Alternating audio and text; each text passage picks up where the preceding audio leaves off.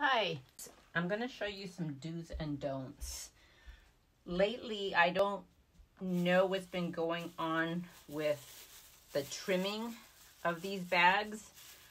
We don't need them cut to be perfect, but we do need them to be cut in somewhat decent 3-inch strips.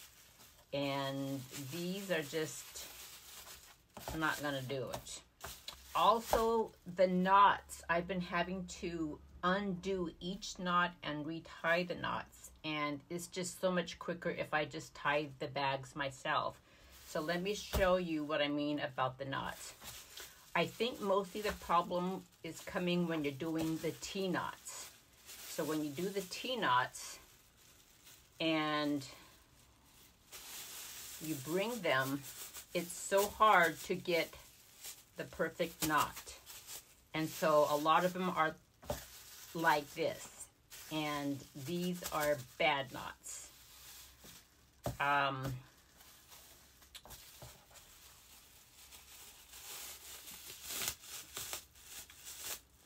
Bad knots. So also what is happening is we're getting them uneven. So we got it tight here and it's loose here. So that means we have to keep undoing the knots, untying the knots, and making sure that we pull them so they're nice and even, and we got a nice little tiny knot. So that's the proper knot. This knot will sort of do, but it's still not right. I mean, you got all this excess in the way.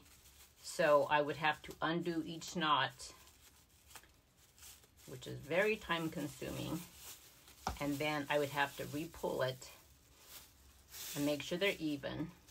But then so let me show you what is causing the bad cutting of the strips. If the bags are not lined up from the edges, the bottom edges,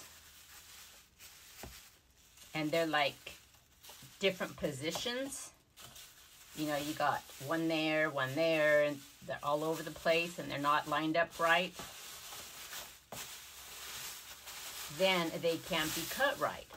So what happens is the tops aren't being cut off enough. So that if I go and cut off about right here where the bottom bag is guiding me to cut, a lot of these bags did not get cut right. And so what happens is when there's a strip, like a 3-inch strip, they're not really 3-inch strips. They're really messed up strips, and they're just going to be tossed away. So what I ask is if you line up probably 4 bags at the most, make sure the bottoms are all nice and even. Probably fold them over in thirds. If you're going to use scissors, try your best to get 1 or 2 solid cuts versus like cutting, you know, too many times, because then it starts getting very raggedy at the ends. So you kind of want to make sure, even if you fold it over in 4ths or wherever, you get 1 good slice. And it really helps to have a decent pair of scissors. I find using a rotary blade works a little better. And I'm making sure I cut off a good inch so that I'm making sure that every single one of those 4 bags is being cut off. And you got nice strips.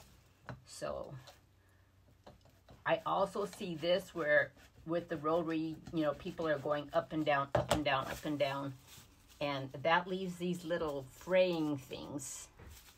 and that the crocheters can't have either, so they will just be tossed away. So if you can, please just do one quick slice so it's nice and clean. Let's do this one. One slice is going to be guaranteed that it's going to be a nice clean cut. Cut off the bottoms.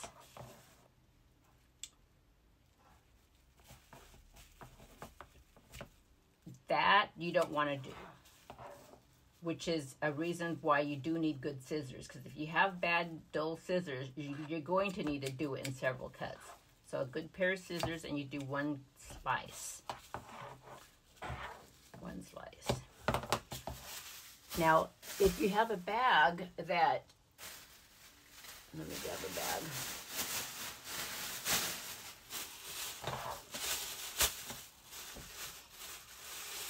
Okay, let's say you have your 4 bags and you're folding them in half to do your cutting. That's too hard or almost impossible to do one cut. You have to do several cuts. And you're not having, you know, you're leaving these little haystacks or whatever you want to call them. So go ahead and fold it up in 4s so that you can do one cut. One cut.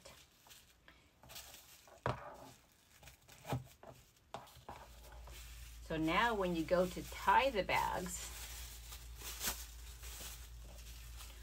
I'm right-handed, so I'll grab this loop with my left hand, and I have this hole here.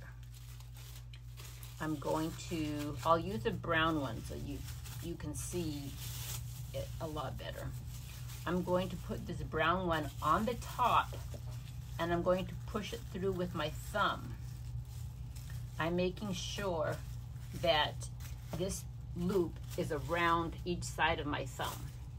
And I'm going to keep my thumb in the hole to keep the hole wide open so it slides through easily. Before I pull it tight, then I'll take my thumb out and I have the nice perfect knot. Nice and even. Grab it with my left hand.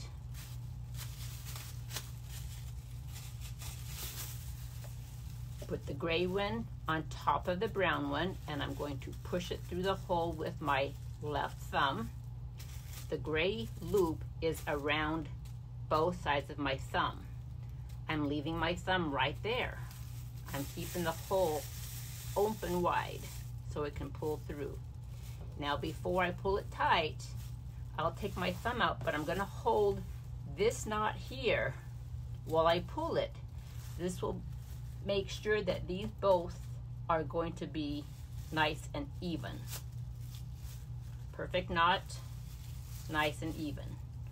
I don't have something that looks like that. They're both nice and even. Nice and even. Hold it with my left hand. I'll put a brown one on top of the hole, and I'm going to push it through with my left thumb. Loop is open. I'm going to bring it out, leave my thumb there. Now I'll take my thumb out, hold this knot, and pull it tight. Perfect little knots.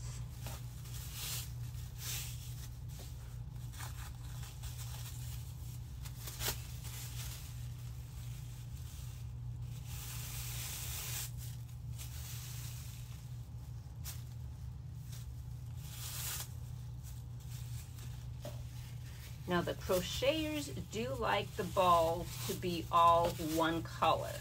I'm just giving you an example of gray and brown so that you can see it better of what I'm actually doing. So my left hand is grabbing the gray loop, making sure it's nice and even. I have the hole there, pushing the brown one on top, and I'm pushing it through with my thumb. with my left thumb. My thumb is staying right there. I take it out, grab this knot, and pull it. So there you have it. And then we just make our bow.